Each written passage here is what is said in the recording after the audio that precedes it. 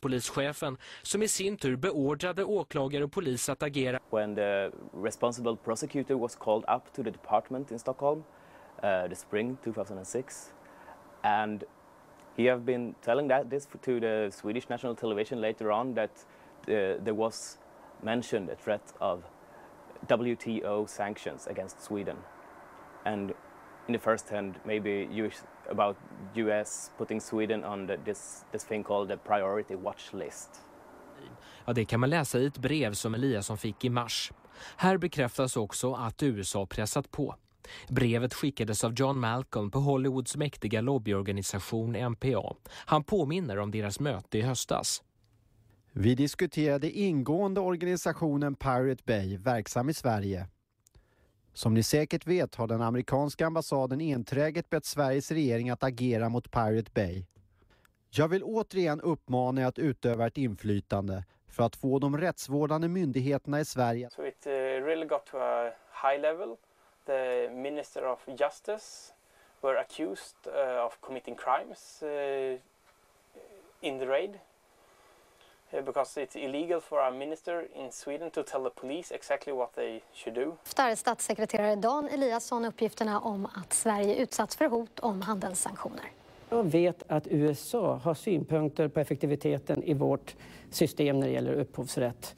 Och att om inte Sverige och andra länder följer sina internationella åtaganden så finns det sanktionsmekanismer i USA, det vet jag. Och det har påtalats från amerikansk sida. Det här har framförts. Jag vet att det har förekommit diskussioner om att om internationella regelverket när det gäller handel och upphovsrätt inte följs av Sverige och andra länder, då finns det en sanktionsmekanism. Tycker du att det ingår i dina arbetsuppgifter att rapportera till en lobbyist från Hollywood? Jag rapporterar inte till någon. I think it's a rape on the Swedish law.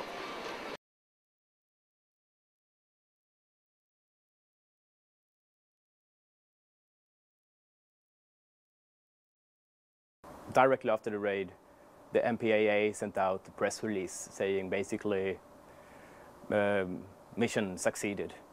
And that also shows very clear, I think, that the mission was not convicting people, it was sabotaging. Yeah, but they're online again after a few days. Nobody thought we were actually going back online, and that was like the biggest question. Are you actually coming back online? And I was very clear that we are coming back online if you stop calling me. The obvious goal of the police was to get the Pirate Bay offline and get the internet supplier PRQ offline, but they failed miserably. After 3 days, the servers were back up and most of the backups restored. So the site worked perfectly. And about a week after that, everything was back up 100%. Spectacular success for us. When the raid happened, we got an enormous amount of media attention. So it definitely helped. The days after the raid, we had doubled our visitor numbers. And also it awakened the debate about file sharing in Sweden. I mean, most people in Sweden feel pissed about the use of trade sanction threats to override national law. Yeah, a lot of different youth groups to the parties were active in our demonstration to show the support for the file sharing in Sweden. I think we had 4 different parties attending the demonstration, and also 3 of them were speaking on behalf of their party at the demonstration, along with representatives of the Piracy Bureau and the Pirate Bay. And also the newly formed Pirate Party also got a lot. They doubled their member numbers in 2 days. Everyone in Sweden somehow knows about the Pirate Bay today.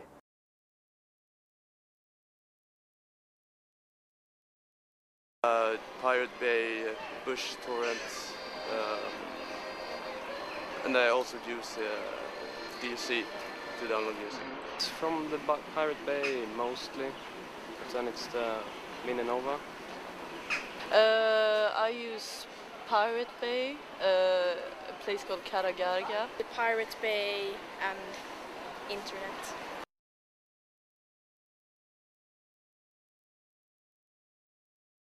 I have gotten a lot of support from the rest of the ISP community and a lot of new customers calling us up and saying, hey, we heard about the raid.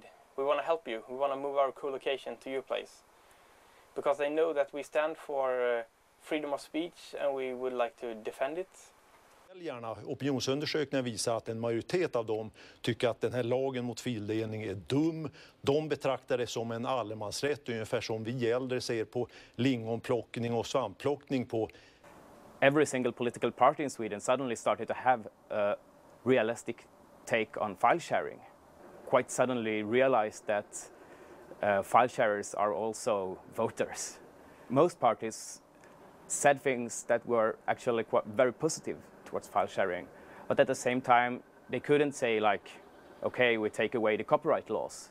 The whole thing is far from ended. It will go on for probably several years in Sweden. Obviously just shot themselves in the foot, because now it will be politically impossible for them to take an action against the Pirate Bay or something similar in Sweden again. It was quite an eye-opener for them that there's such a large base of popular support for file sharing and the general copyright issues. Now the site is virtually impossible to take down because we have implemented the redundancy everywhere. So if something goes down now, like for instance a new raid or something, we're going to be back up in a couple of hours instead of a couple of days. The joke is over, smell the smoke from all around.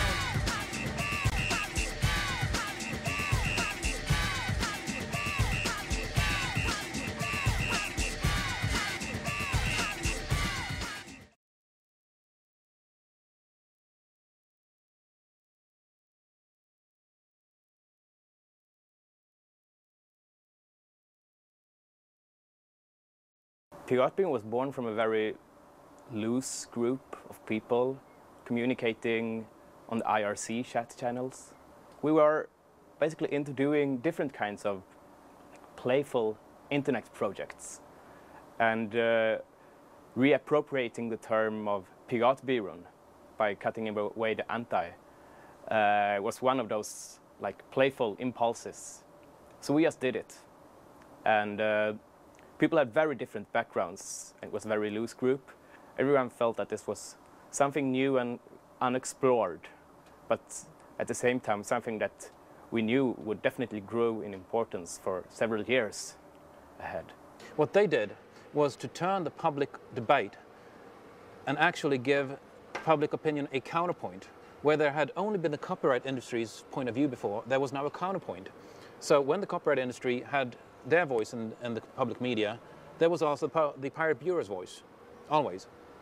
And I mean, that was unthinkable just 5 years ago. As for Piratbyrån, maybe represents some kind of new wave of criticism against copyright law, when like the first wave was more legalistic, more based on American universities, in fact. Many people think we have like an office and staff and such things, but we don't. We don't have a fixed location.